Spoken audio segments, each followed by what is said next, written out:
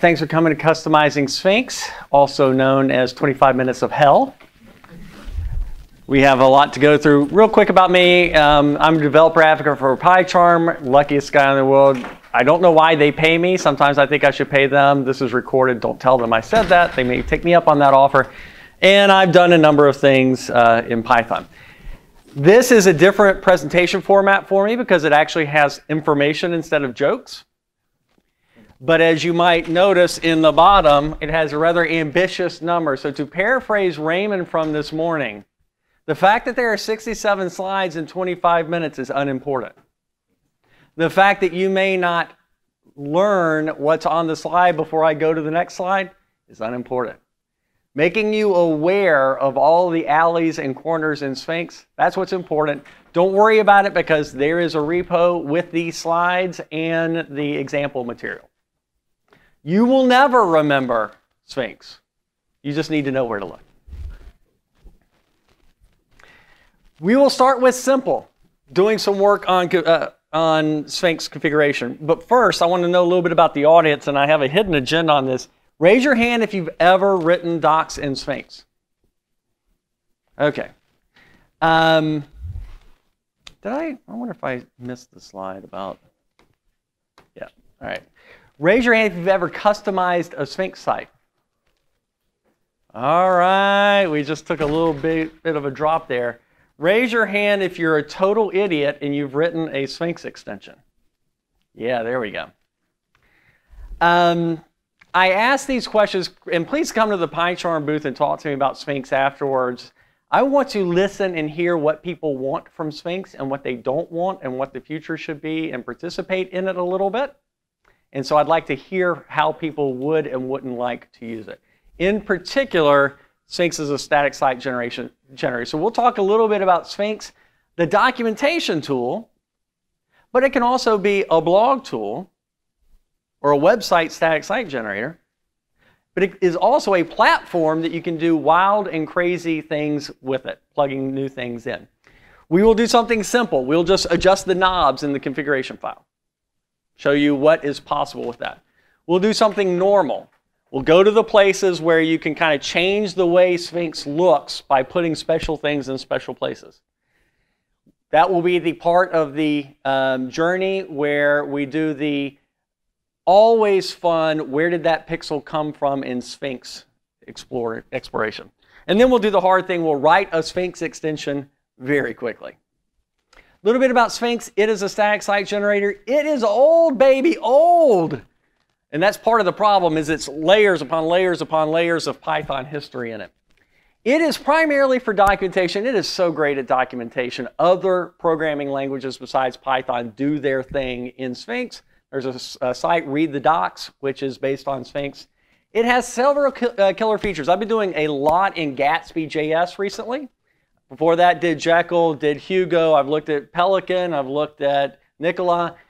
This whole rich interlinking thing that Sphinx does is a killer feature that none of those others do. It's extensible, but its stack is just crazy and old, and it's something I'm interested in talking with people about to see if there's any energy in addressing that. When I say crazy old, one of the first things that happens in Sphinx is like, oh my God, restructured text, I want to use Markdown.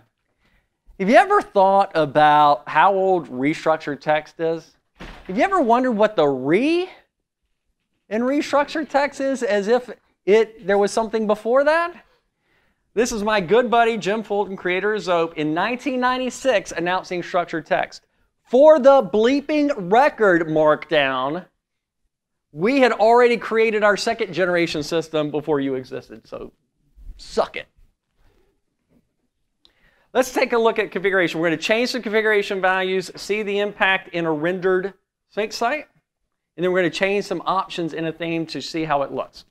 So for example, I've got a configuration file. I've run Sphinx to generate a skeleton for me. It kindly puts a hello world restructured text doc page. And it makes a configuration file with a whole bunch of friendly comments saying, edit this to get that. For example, the name of the project.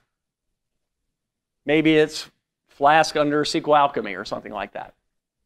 And if you edit that value, You can alter the output. Another option you can do is change where Sphinx looks for your custom static assets like images and CSS. And I'm sure all of you are desperate to create man pages. So the configuration file also gives you knobs for creating man pages and maybe stone tablets. So if your site looks like this is what this site looked like when I ran the Sphinx command, didn't change anything. This is what it looked like in my browser. And if I go and change that to that, I get this. So I've edited a variable in a Python file, rerun a command, and my HTML site now has that on every single page in the site. So that's like the simplest customization you can do, edit a value that already exists. Let's go a little bit further. Sphinx has multiple ways it can generate stuff. It can generate HTML. Same documentation can go to PDF, it can go to EPUB, it can go to little man pages. HTML has some special machinery, a concept called theming, and you can supply extra values that are only applicable when you're building HTML. So for example, the default theme is something called Alabaster. I could change it if I wanted to, but I can also go change this dictionary, as the comment explains, and feed some values to that theme being Alabaster. If I did a different theme, then I could feed different options to that theme. They are theme specific and customize the look and feel. Where do these come from? Here we go.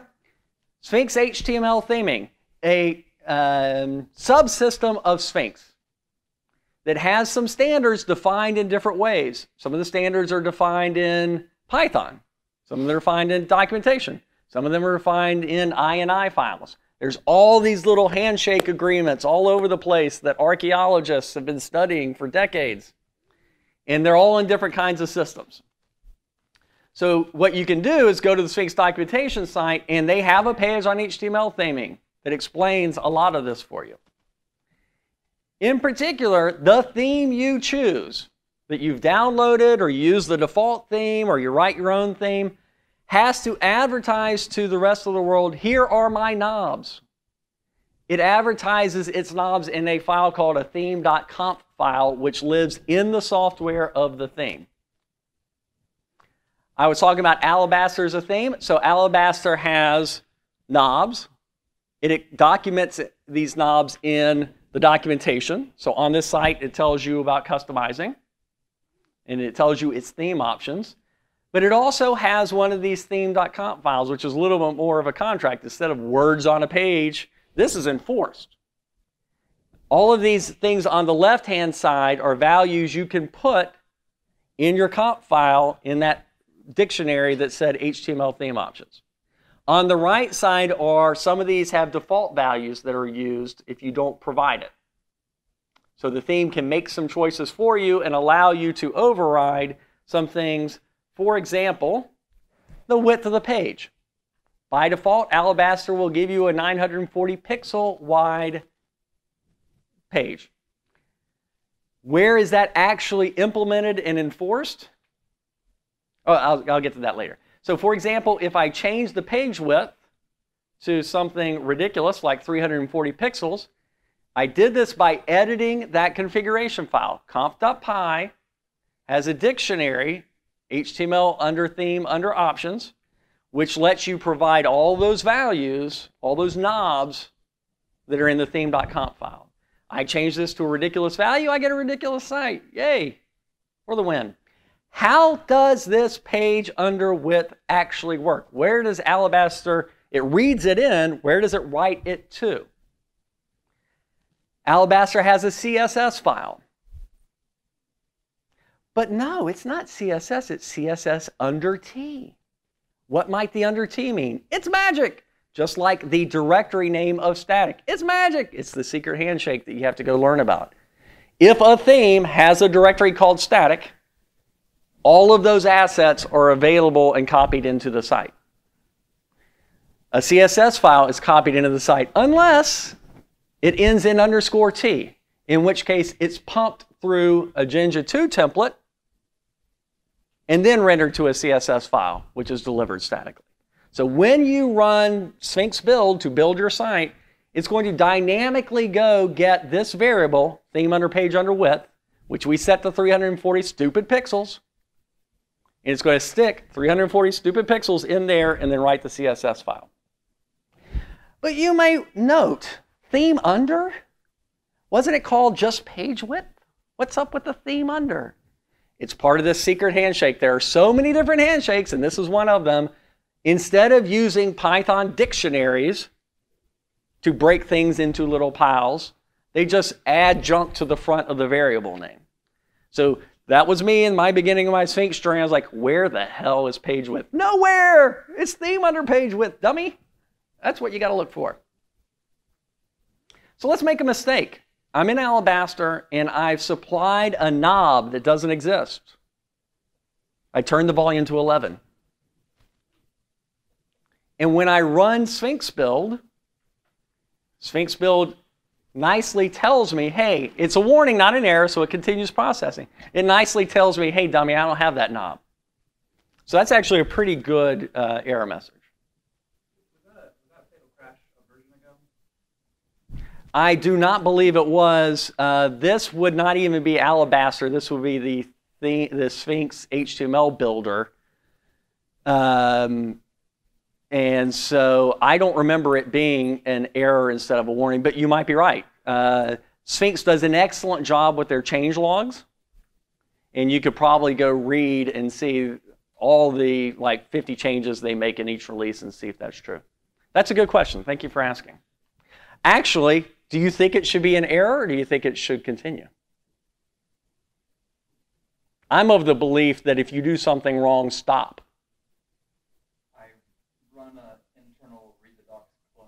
That renders all the docs with our theme. The docs are written to be published externally with other themes. Got it. So not crashing when I find an undefined theme is something I had to monkey patch around a long time ago. I have a big. It sounds like you agree with me, so 2 thumbs up for me. Because you'll never see it, stuff will stream by. You know, maybe you'll see at the bottom that there are warnings.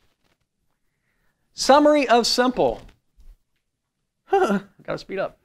Summary is simple. You can edit files to affect knobs, regenerate, and see the changes in output. And I talked to you about some handshakes, secret handshakes. Because bleep's getting real. Customizing. Let's talk about the game of where did that pixel come from. We're going to override a template, we're going to add some CSS, and then we're going to install a third-party package and extension that happens to be a theme. And talk about each of those 3 cases of customizing.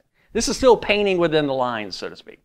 So let's say this is out of the box, and let's say where that yellow is, I want to put a little paragraph just after that explaining how to use search.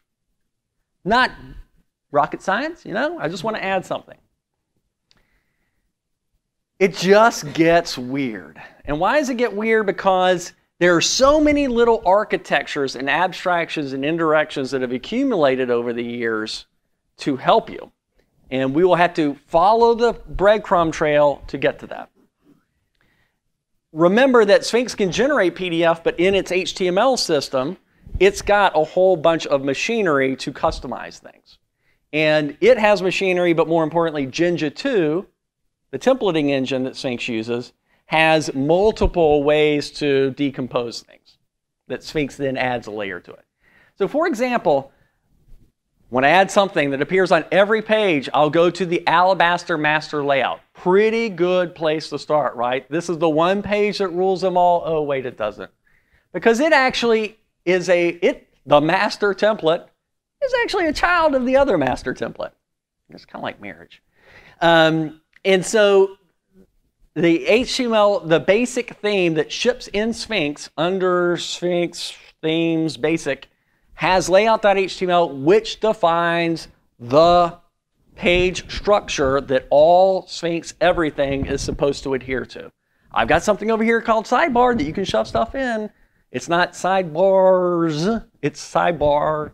And so all these names and structures. So I'll go down a little bit, and here's where where Sphinx lets you put stuff into its block called content. I'm sorry, Alabaster lets you put something into its block called content. You're like, oh, cool. No. Because what it did was it said, if theme under 5, well, that line is maybe 15 years old. So it's never true. So that's the thing that's true. And what it's saying is, okay, when that other thing that's never true is false, meaning always, go to dad and go to mom super and run its content block. Okay, I'll go over to basic layout.html, find the content block, whack-a-mole. Here we go. Okay, now we're talking. This is inside the content block of core Sphinx basic theme. And it's got a block called sidebar 2 that then does this other thing. It calls it a Jinja 2 macro. Not a block, but a macro. So sidebar parens, let's go find that. The sidebar macro, in this case, is actually defined in basic layout.html. Usually Jinja 2 macros are in a file called macros that you pull in. This one's inline, so hey, getting close, right? Getting close? You're not getting close. You can't even see it from here. So this is the macro. If render under sidebar, we'll get into, okay, now we get into some fun stuff. This is where we look to see if there are any sidebars in this site. Notice the line above. Pro tip, don't name your product NG, because 10 years later, that'll seem stupid. Don't put a line of code in saying, this is the new style that is probably 15 years old. But kudos to them for supporting old style blocks forever and ever. So the thing I'm looking for, that sidebar on the side that has quick search, I'm going to loop, it's saying that it's looping over a Python list called sidebars. Where did sidebars come from? Oh, well, maybe the documentation will help me. In fact, it does. Sphinx documentation says that HTML theming has a first-class idea called HTML under sidebars. But wait, didn't it say sidebars? It didn't say HTML sidebars, right? More handshake magic. Some things have magical theme under in front of it. Some of them have magical HTML under in front of it. So this is one of those. In your comp file, you can define a list. I've got it circled there. A list of Jinja 2 templates which are available for use in the sidebar. And you can change those, a theme can add to those, everybody can add to those. So searchbox.html, now I found the thing I want. It is in Sphinx basic searchbox.html. Sphinx has a mechanism where if you have a file with the exact same name as something in the core, but you have it in your site, it will use your thing instead of its thing. So to replace searchbox.html, I just need a file in under templates. It's a magical directory like under static. And this becomes the first place looked by Sphinx. I cut and paste everything in there, and then I add my paragraph, rebuild my site. Yay, woo! I've added a line of text to my site. That was a little bit challenging. Because all this magic in multiple different magical structures is hard to deal with. And as a Python person, explicit is better than implicit, except for all of that. And so I aspire to a future of Sphinx that is more explicit than implicit. These informal handshakes drive me crazy. Let's add some CSS so we can make that text green. I made the HTML node say class equals search on dash help. If I make a specially named file in a specially named directory, custom.css in underscore static, I can put in CSS, which will generate a link tag in the head of every one of my HTML pages. So I can customize the CSS that will override any other CSS. And now I've got green help. But wait, there's more. What if I want it to be pink? I can change the name to CSS under T as the file extension. and it'll run it through Jinja 2, and it will go get the pink under 1 value from the current themes theme.conf, or your setting in the conf.py file. And it will replace that variable with the color code defined as pink. Now we have pink. One last thing under simple. We're going to install an extension, a Python package, which adds new capabilities to Sphinx written by someone else. In this case, I'm going to add a theme called Bootstrap. So I'm going to pip install that package. Just because the package is in my virtual environment doesn't mean it's used. I have to go tell Sphinx, hey, there's a Sphinx extension over there. And I do that by editing, well, first including the extension and saying that that is my theme. And now my my site looks different because I've switched to a different theme. Lots of extensions. This is one of the fun parts of Sphinx. Can do magical things. You can make new directives to have custom widgets. You can replace the HTML builder with something that builds, I don't know, AMP files or something like that. React Native. You can make a React Native builder. Or your own crazy thing, which I've spent the last 2 summers working on. Now the hard part, extending. I want to make something real and substantive that I can ship to other people and they can use in their Sphinx site. What is a Sphinx extension? It's a Python package, yay! So you can just distribute it with pip. It's a Python package with a function named setup at the top of the package. So that when someone in their comp file says, here's an extension, it'll run that function. When Sphinx runs you, it passes itself to you. So the setup function will take an argument for the app. From that point forward, you can interact with the Sphinx platform by registering all kinds of things. So for example, this is the setup function for Alabaster. Alabaster is an extension that provides a thing. It's past the app. It does this sniff to see if it's old Sphinx. And then it provides this function called update context, which shoves new variables into the Jinja 2 rendering. All right. We're going to add a to-do system to Sphinx. Oh, sorry. No.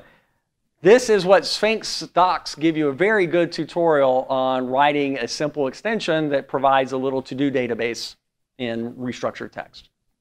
So let's write an extension. It's just going to print hello world, of course. It's going to do several things. Sphinx takes all of your content, puts it in this neutral representation that can then spew PDF, HTML, man pages, stone tablets. That thing is called docutils. Docutils is an ancient system for Python. It's on SourceForge. It was down for a month and no one noticed but me. Seriously. And in addition to a node, we need a directive, which is a thing your users will type in the middle of their document to generate a hello world thing. And then finally, we need an event handler to connect the dots between all those things. So here we go. We're going to write a Sphinx extension, 2 minutes. First thing I need is a docutils node. I'm going to inherit from existing nodes so I don't have much work to do. And then I'm going to define a function that when I enter that node and when I exit that node, I'm going to do these units of work. Again, I'm going to take advantage of built-in stuff. So I now have the possibility to have a hello world node. Now I need to make this available in restructured text with a directive. So this is the hello world directive, and it makes a hello world node, and then puts it into this crazy state tree thing and returns. So we now have a directive. Then finally, we need to teach Sphinx, when it's walking through all the documents and it stumbles across one of these nodes, generate some output.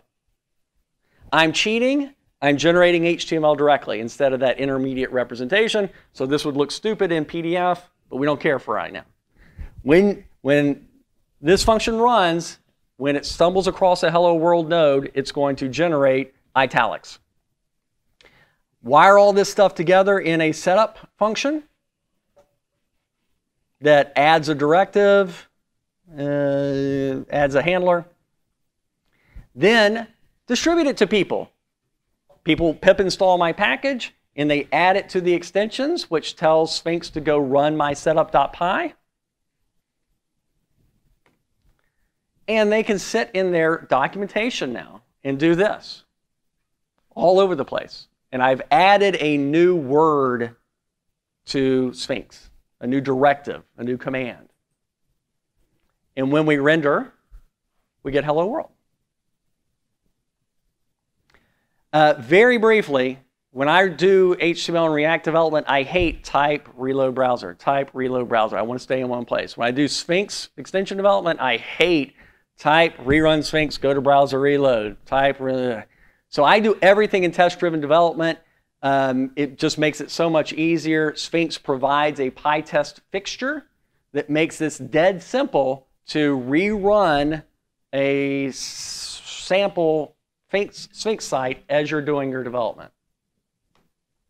And this is what a test would look like. It takes the HTML that's rendered and makes some assertions to see if hello world is actually in the HTML. This is how I develop. It's so awesome. I just sit in my IDE, run tests, and things go green, and I go, yay, my Sphinx works. Best word in any presentation, in conclusion, please come talk to me about Sphinx. I want to find out what people do and don't care about. Sphinx is big, it's powerful in ways that people don't know about. It's kind of, it needs a little fixer-upper on some of its machinery to make it more friendly for the modern web. I feel like it's underappreciated as one of Python's secret weapons. That's it. Do we have time for questions? Yes, we have 5 minutes for questions. 5 minutes for questions.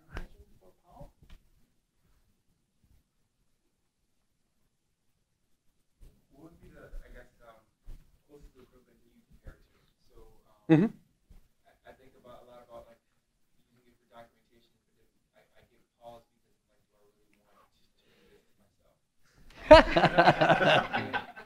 Like, Truer words were never spoken. and it's not that it's not a great tool, it's just that, again, to do simple things, sometimes it seems there are rather a few different steps in context that you have to be aware of. True. And sometimes I consider myself a Python newbie. I've been working with it for about 4 years. Right. I still think there's so much to learn and so much.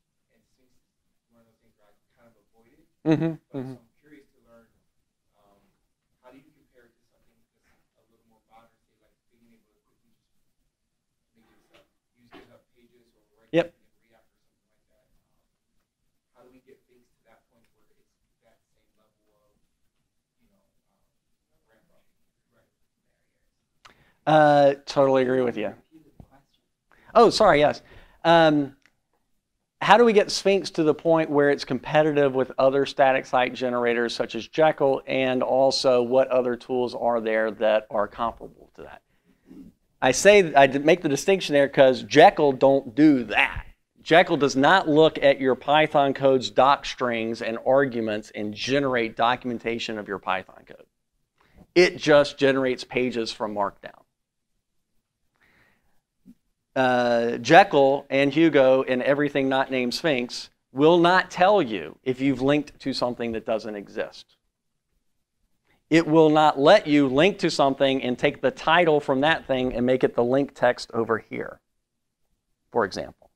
So it has some richness from a documentation perspective and interlinking perspective that the other ones don't do. On your bigger question, damn, that's exactly what I spent my last 2 summers of vacation coding doing. I'm deeply interested in not using Gatsby.js anymore, or Jekyll or Hugo, and making Sphinx competitive both from a modern web, offline first, but also what you were mentioning about lower the barrier to entry. I just don't know if anybody gives a damn. Seriously. A lot of people are like, just generate some docs. I'll go use something non-Python when I want to be sexy. Does anybody give a damn? All right, all right. Did you have your... Okay.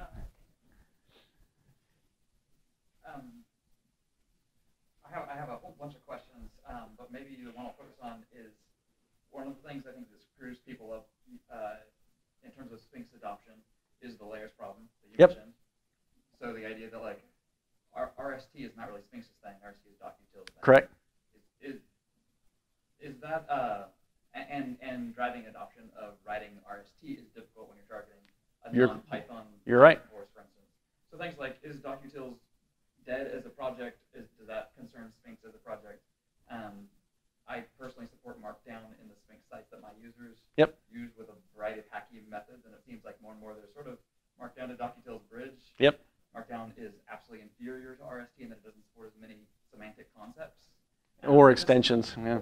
Yeah, I mean, there's a whole bunch of stuff there, but like, is the future of Sphinx tied tightly to RST and DocuTools? Very good question. If it is, we're screwed. The war's over. Restructured text lost. As he mentioned, to repeat the question, the underpinnings, in particular Markdown versus restructured text, could be holding Sphinx back. What is actually going on there and what could be a path forward? As you mentioned, Eric from Read the Docs has a package called Recommon Mark that is a bridge to let you do a little bit of Sphinx stuff in Markdown in a Sphinx site, but it doesn't expose all the semantics because Markdown doesn't have all the semantics. A couple months ago at EuroPython, I went to go investigate DocuTools state of the art, hoping it was dead. It's not that dead. The people still care about it. They actually said, why would we move to GitHub? We're happy with SourceForge. But I could imagine a future where restructured text didn't change, it just changed the symbols used to match the symbols in Markdown. And it was still a DocuTools processor with an alternate format. Because that's what people, they want. They don't want underlines, they want double hashtag for headings and the link syntax and some of those other things. Recommon, yeah. Yeah, I've thought of some clever names, yeah. Sphinx. But that project needs love because Markdown is painful to implement. And a follow-up to that, I'm also I've collected just let me close out that one. You can write on Read the Docs right now, you can write stuff in Markdown. And in Sphinx, you can install that thing and do a reasonable amount of stuff in Markdown. Go ahead. It might be also worthwhile checking out AsciiDoc, which similarly the Python AsciiDoc. I was going to answer that as yeah. The Ruby community has picked yeah. Crazy yeah. with AsciiDoc there, and it's really inspiring to see the rapid. People wanting to write books. I know a very prominent Python person yesterday told me he switched for an O'Reilly book from Sphinx to AsciiDoc. Okay, there you go. Other questions? So I have two parts, but the first one, how do you contribute to Sphinx, right? Like, is it on GitHub, or do we have to slum it through SourceForge and figure it out there? Or? It is very active. I don't know if the GitHub is a mirror of a Bitbucket or if they made the switch completely. There's a Google group that is very active with people asking questions. There is a lot of easy-to-do stuff that you could participate in. It would be a great project to contribute to. Okay. And the second part is, at least in my company, like we went through all that. And I'm still getting PTSD from all that stuff you mentioned, and we got it to run, set up. There's a Jenkins job that updates the docs. Oh yeah. Nobody reads the docs. Do you have any tips on how to kind of encourage people to contribute and just read them, think of them as the main source of information, and then if they can't find something there, they can ask the developer, or they can ask on Slack or something like that? No good suggestions on that. That's okay. There you go. Sorry. We'll go